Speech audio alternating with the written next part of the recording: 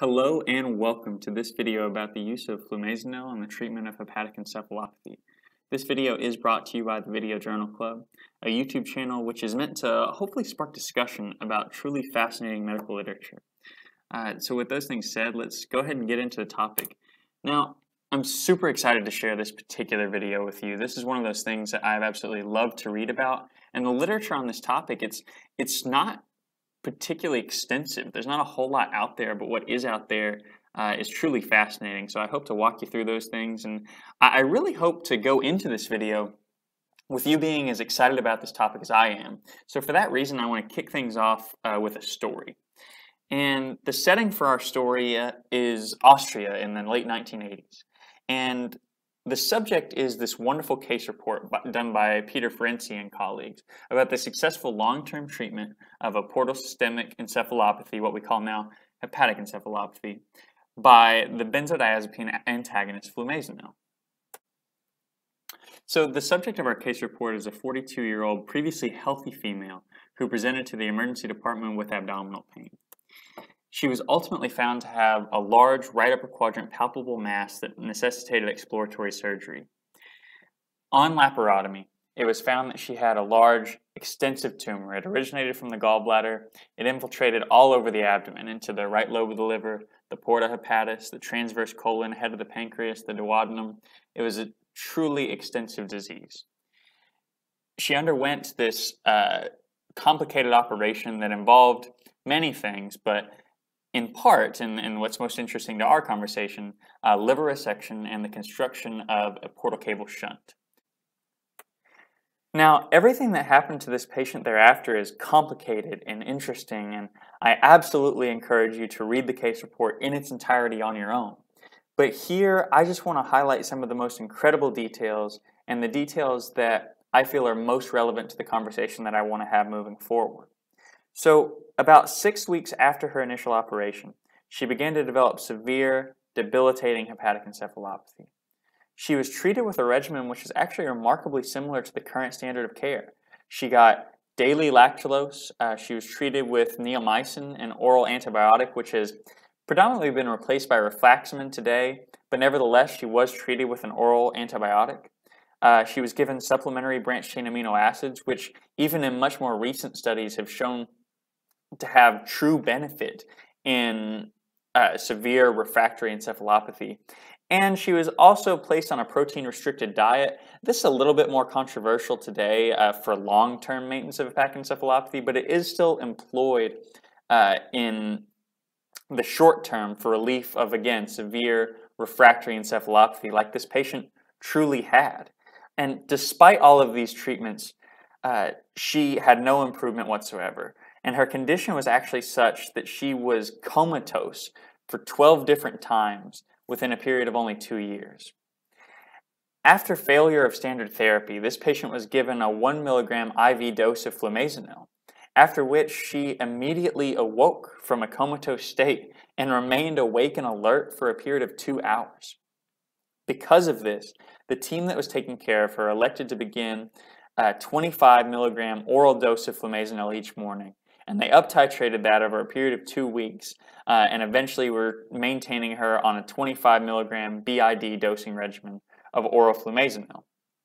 And she did great.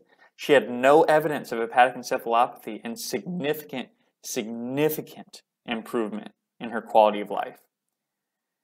And then, as if that wasn't crazy enough, a few months later, they stopped the Flumazenil briefly for reasons that I won't get into here in the interest of time, but once they stopped the Flumazenil, her horrible encephalopathy almost immediately returned, and it didn't go away again until they restarted the Flumazenil at the dosing regimen that they had been providing her before.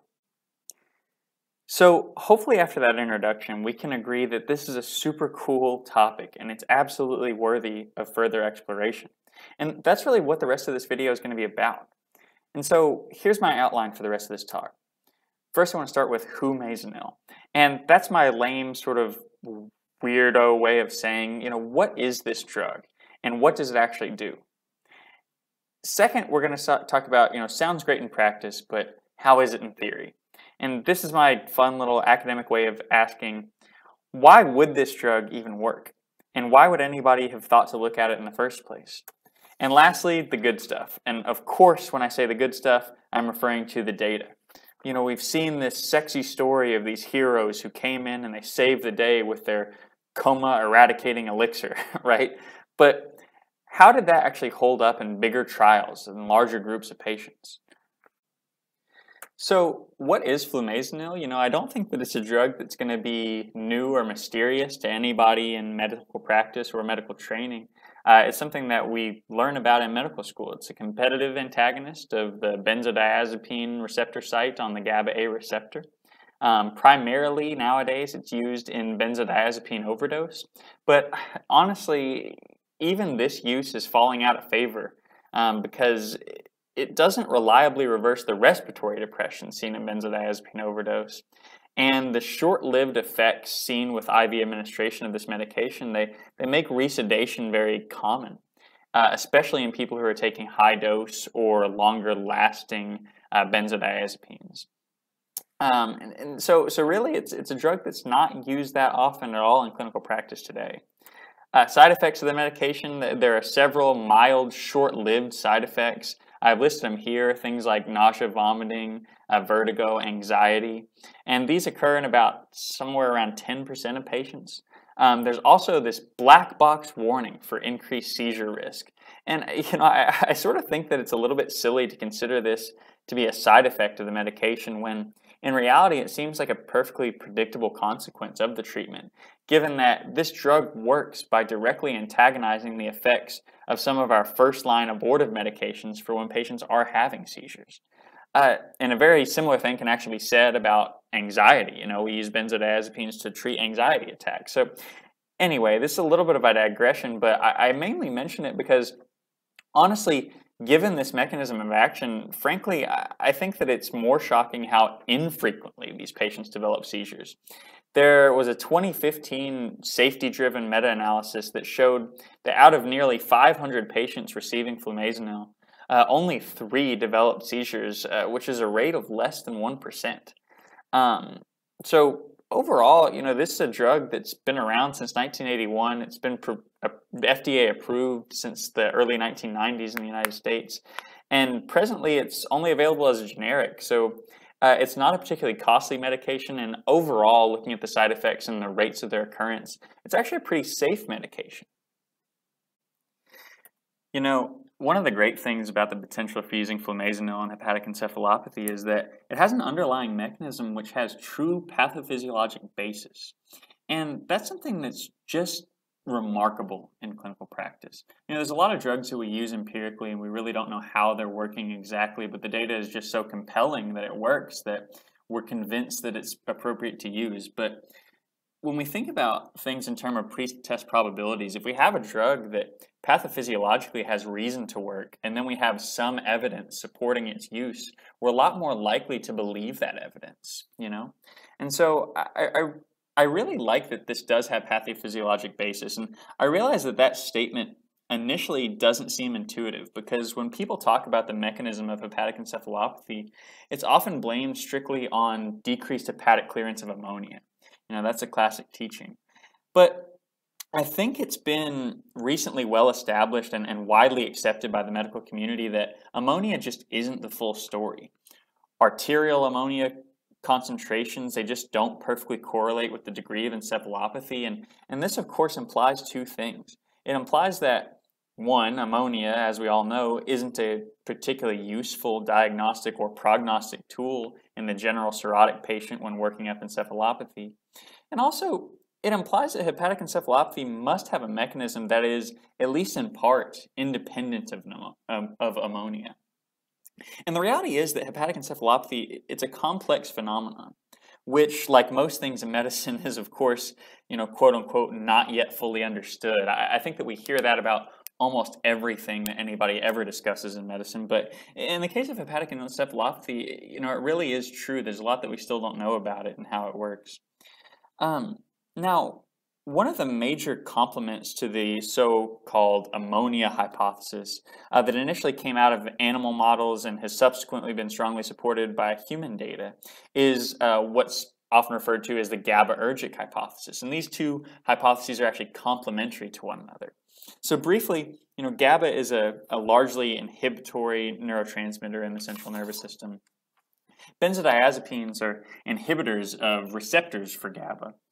And benzodiazepine toxicity in many ways can mimic hepatic encephalopathy.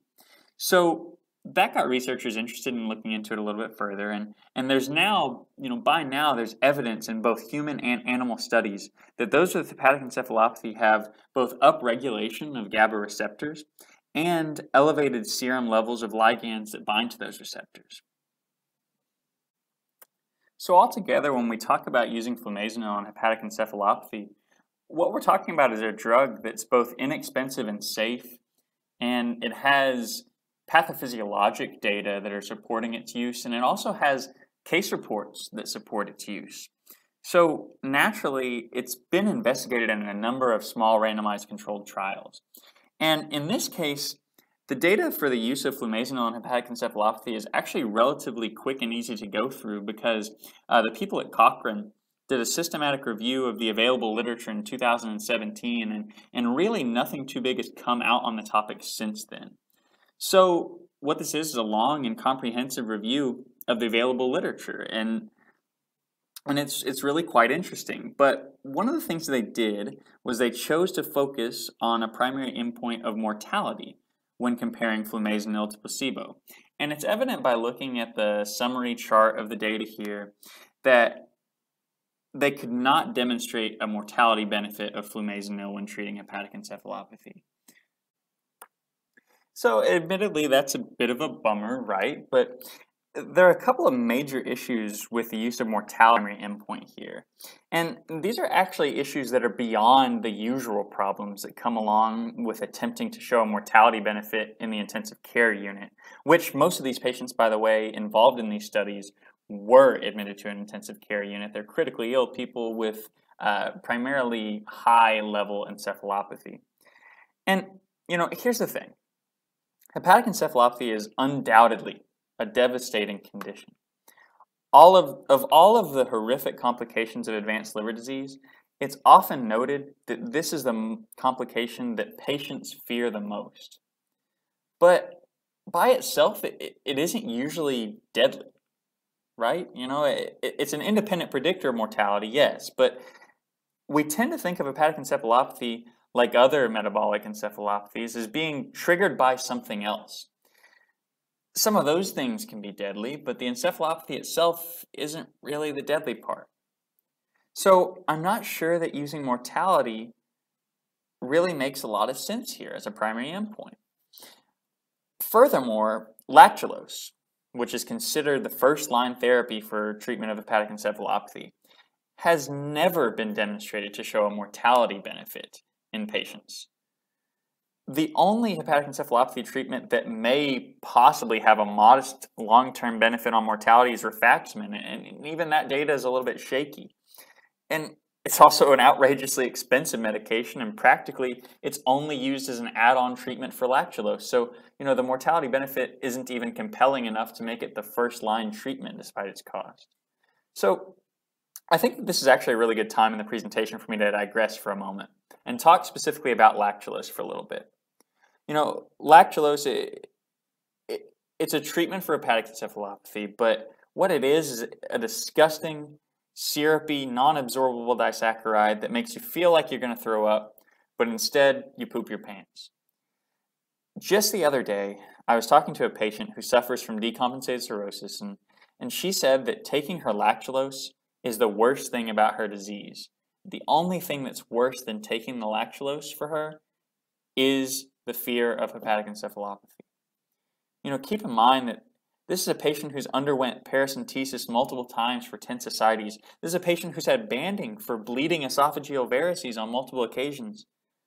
But she hates the lactulose so much, and she hates it because once she takes it, it can lead to unpredictable bowel movements. And she, like many patients, is afraid to even leave her home for fear of fecal incontinence on lactulose.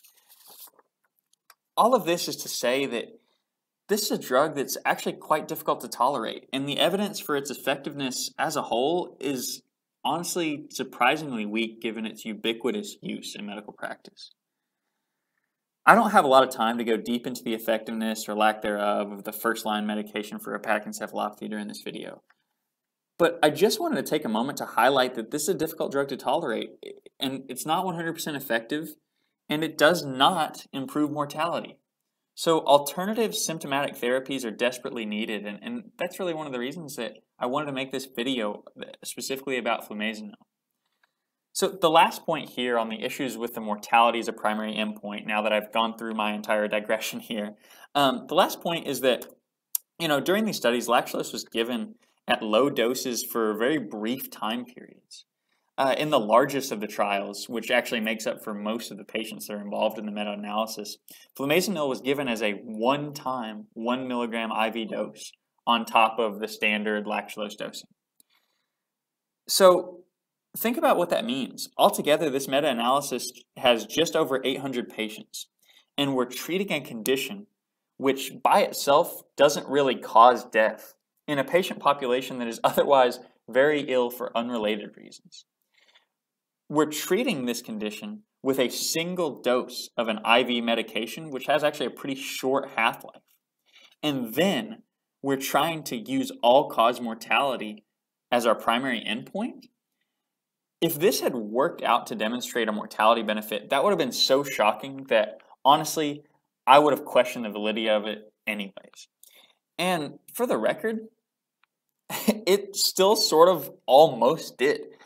There was overall a 7.4% mortality in the treatment group versus a 9.3% mortality in the control group, a relative risk of about 0.75, and the confidence interval just barely crosses over 1. So, a mortality benefit would have been outrageous to think with given all the factors I've just discussed, but it actually almost was demonstrated in this trial, which is something very interesting to think about. All right, so perhaps mortality isn't the perfect endpoint to use here, right? And luckily, although they focus on the lack of mortality benefit in their ultimate recommendation against the use of Flumazenil for the treatment of hepatic encephalopathy, they also looked at an outcome of overall beneficial effect on the degree of encephalopathy. And granted, the definitions for improvement were quite variable across the different trials. They included several different clinical scales and psychometric tests and electrophysiologic variables that they used to determine whether or not somebody improved on treatment with Flumazenil. And I understand that that makes for not a perfect systematic review and meta-analysis for this outcome. And so I kind of understand why they didn't choose this as their primary outcome to focus on. But they've tried to do with it the best that they can. They've essentially chosen to report the data loosely in binary terms as far as, did patients improve or not improve with treatment with hepatic encephalopathy. So they made them a binary term, improve or not improve, comparing Flumazenil versus standard care alone. And they were able to demonstrate, for what it's worth, a reduction in the degree of hepatic encephalopathy with Flumazenil. A relative risk of 0.75, confidence interval going from 0.7 to 0.8. And, if you look at these trials individually, they all report a similar story to one another, wherein patients are given Flumazenil, they rapidly recover, and the benefit persists anywhere between, depending on the dosing and that sort of thing, anywhere from 1 to 4 hours. And this is sort of an encouraging effect, right? I mean, this actually does show that there's likely, by and large, the data supports the idea that there is a benefit in decreasing the level of encephalopathy that patients are suffering from when treated with Flumazenil. All right, so now I want to just kind of wrap things up and share with you what my thoughts are on the appropriate use of Flumazenil currently and what I think might be future directions for the use of Flumazenil in the treatment of hepatic encephalopathy. So, short-term use of Flumazenil, much like other drugs used for hepatic encephalopathy, does not necessarily improve overall mortality. All right, and that's well supported by the data. I feel like that's a true statement. But there is modest evidence that Flumazenil can be used for rapid on, rapid off symptomatic relief in hepatic encephalopathy. And even in the most recent AASLD guidelines on hepatic encephalopathy from 2014, they actually mention flumazenil in their discussion. Their official stance is that it's a rarely used medication which transiently improves mental status without improving overall survival. And I agree with all of that. They also mention that it may have some applicability in quote-unquote marginal situations, although in my experience, that transient recovery may be more valuable than it's given credit for. In the worst of outcomes from these trials, patients became significantly more alert for at least an hour, though oftentimes it lasted even longer than that. You know, just imagine with me for a minute, having an hour of clarity with a severely encephalopathic patient, to ask them about their symptoms, get a good history of present illness, to talk to them about medication compliance, to talk with them about goals of care, to consent them for procedures. Just the possibilities are endless. There are so many things that you can do in just an hour. Or imagine another scenario. Imagine a critically ill patient who might otherwise spend their final moments with their families confused and lethargic. Instead, having an hour to coherently say goodbye. You know, my point here is that even if this effect is in fact transient, there is real potential benefit to that. And I think it's underutilized. I truly do. I believe that this is also a good time for me to mention that there was this recent letter to the editor published in the American Journal of Therapeutics in 2019, which highlighted a case report of the effective use of flumazenil for the short-term treatment of hepatic encephalopathy. In that report, they talk about an 88-year-old male who presented with overt encephalopathy. He was initially treated with standard lactulose and rifaximin, and he didn't improve, much like the case report that we talked about earlier. He was then given just a 0.2 milligram dose of IV flumazenil, and he immediately aroused with marked improvement in his mental status, and it lasted for about an hour. They, once again in their discussion in this letter to the editor, they highlight the need for research on the use of this medication in hepatic encephalopathy. And they advocate for its use currently to be limited to facilitating bedside care and procedures and that sort of thing, which I think is a perfectly reasonable approach based on the currently available literature. But lastly, you know, I want to reflect back on our initial case that we talked about. If you recall, they did something that's different from what's done in all of these trials. You know, they actually put the patient on long-term oral flumazenil. You know, flumazenil, it has a poor oral bioavailability, right? So I don't even think that there are oral versions of this medication currently available on the market. But nevertheless, they were giving 25 milligrams twice daily. The bioavailability of flumazenil is about 16%, which means that they were effectively giving a 4 milligram IV dose to this patient twice a day. And no trial has ever investigated either IV therapy at doses that high or oral therapy in any capacity. So I would love to see oral flumazenil brought back and investigated for the purpose of long-term maintenance of hepatic encephalopathy. You know, I think that that's something that's not currently been investigated and really should. The potential for this practice, it's incredible. You know, I imagine a world where we have these lactulose-sparing strategies for the prevention and treatment of hepatic encephalopathy. You know, a world where we have increased patient compliance since we have medications that aren't causing horrible side effects. And likely even decreased cost. You know, lactulose has its own costs. Rifaximin certainly has its own costs. And flumazenil could be a cheap alternative that actually really works. Overall, I think that flumazenil is an underappreciated. Flumazenil has both an underappreciated current role in the treatment of acute encephalopathy and a theoretical role in the prevention of chronic or relapsing hepatic encephalopathy.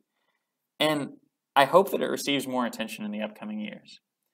You know, thank you for listening to this topic, and you know, I really do appreciate anybody who comes across these videos and really takes a chance to listen to them. And I hope that you'll share with me what you think about this topic and what other ideas you have about the treatment of encephalopathy. I have another video that's upcoming about some other investigational therapies for treating hepatic encephalopathy, because this is just a topic that's near and dear to my heart. And I hope that you'll tune in for those too. And I appreciate you